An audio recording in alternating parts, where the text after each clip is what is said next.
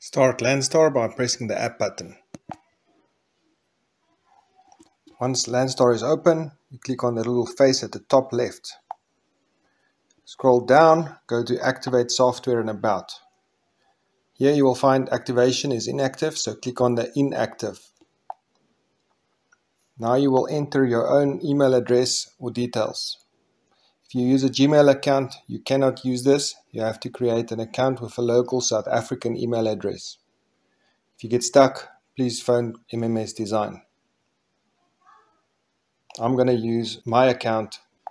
We can do this to get past this point. So if ever you need to use a keyboard, go for Gboard.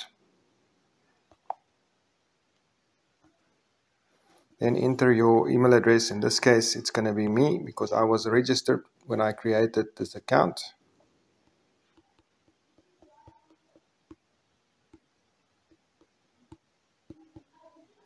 But it's a preference if you could add your own details. Now you will apply a permanent code. This code is applied on your invoice. Find the pre-code at the bottom left of your invoice and enter it in here.